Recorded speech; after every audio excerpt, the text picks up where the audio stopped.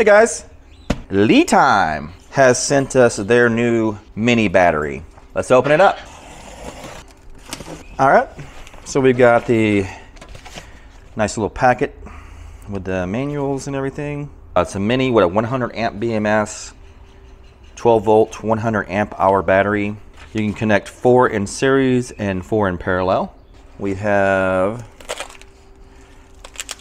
M8 terminal bolts, 4 of them, and caps. So far the packaging looks exactly like the Redodo, and there's the battery. So yeah, it looks quite a bit smaller than your average 100 amp hour 12 volt lithium iron phosphate battery. Here is the time USB to compare against again. So this is your kind of standard 100 amp hour 12 volt lithium iron phosphate battery size. And as you can see, the mini 12 volt 100 amp hour battery from LiTime is quite a bit smaller. Again, ever so slightly taller, but the width definitely shorter here. The thickness definitely smaller. And here is the Redodo 12 volt 100 amp hour mini to compare against, and they appear to be exactly the same dimensions. They look to be exactly the same, well, almost exactly the same construction. The cases look the same. Now, there's a difference on the strap. That's thicker, and that's not as thick. The case looks very much the same.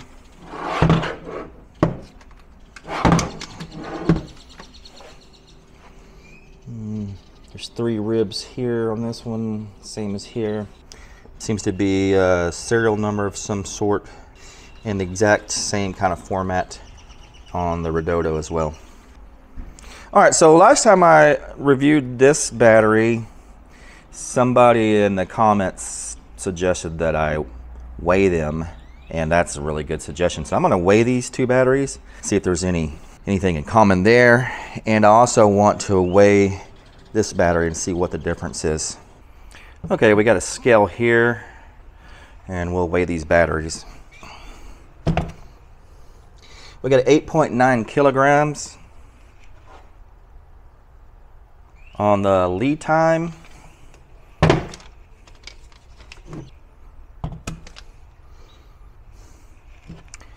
We've got 8.9 kilograms on the Redodo, so exactly the same weight. And look at that, we got 10.7 kilograms on the standard size. Not only are these physically smaller, they weigh less too. You could really almost get 2 of these in where one of these would fit. I mean, it's a little bit of a different shape you'd have to do, but this thing definitely takes up a lot more room. And if you've seen the inside of these batteries, these have a lot of space, like a lot of open area in there, a lot of wasted space. All right, guys, so what we're gonna do is we're gonna charge this battery up, and then we're gonna do a capacity test. All right, the battery has charged. Let's top it off once more. I wanna see what voltage it charges up to.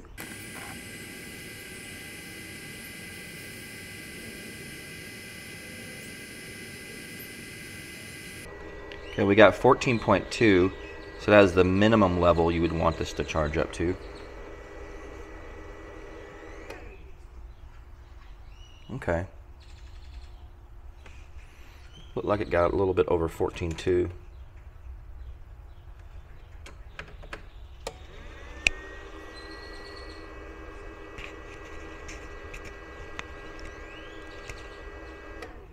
Okay, so it got a little over 14.2, which is the minimum level specified in the manual that it should charge up to. That'll be acceptable. So now what we're going to do is we're going to do a capacity test. All right, here we go. I've got the shunt hooked up. I've got the alpha 1500 watt inverter. As I said that I was going to start using this in my capacity test as the load so we can beat up on this thing to see if it lasts. And recording the time lapse over here. So let's start up the inverter.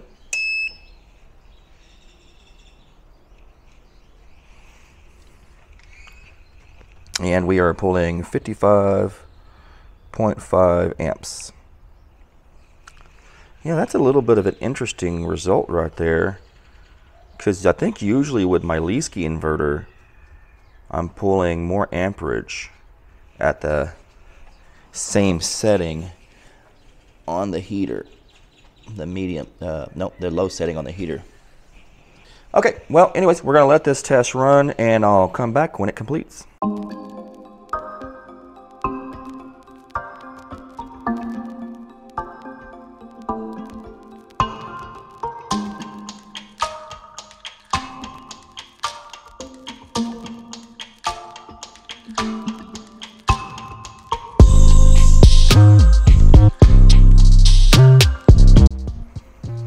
Alright guys, so we actually have exceeded 100 amp hours. We're at 101.37 and actually at 1281 watt hours.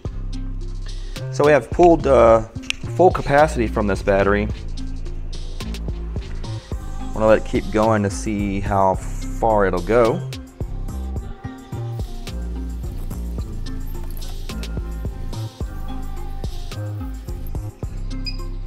Oh, the inverter is starting to complain over here, so we'll go ahead and shut it down.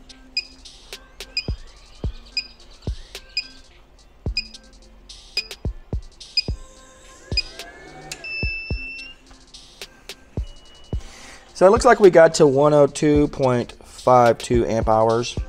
There was probably a little bit more in there, but I think this inverter starts complaining a little bit earlier than my other inverter. So we'll keep an eye on that. But yeah, absolutely, it's pulled full capacity, so this battery lives up to its label. What's up, guys?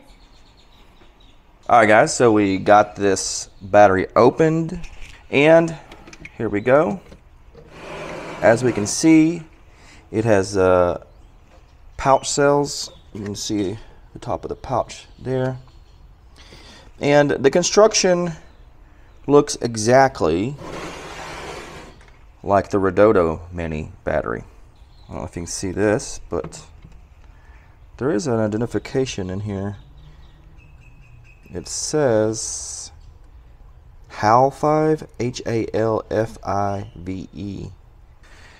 Same very strong lid with the reinforcement ribs in here. And then the same padding on it. Let's see if we can get the cells out.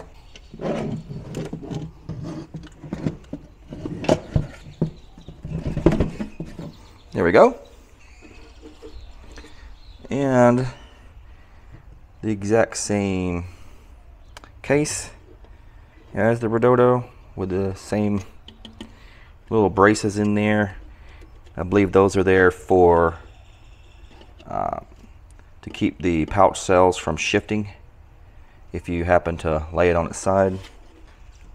Yep, so it looks very much the same on the BMS as well,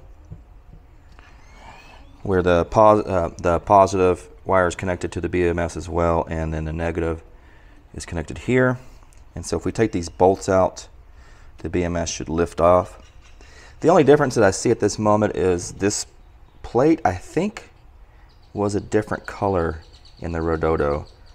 This one's black. I think the other one was gray. The little color code on the cells looks different, but it appears as though we still have 16 pouch cells. They're arranged in 4 cells of 24 amp hours each, and parallel here, here, and here, and then these are series together. and also has this aluminum plates on the end and the long bolts that go all the way through to add a little bit of a compression fixture.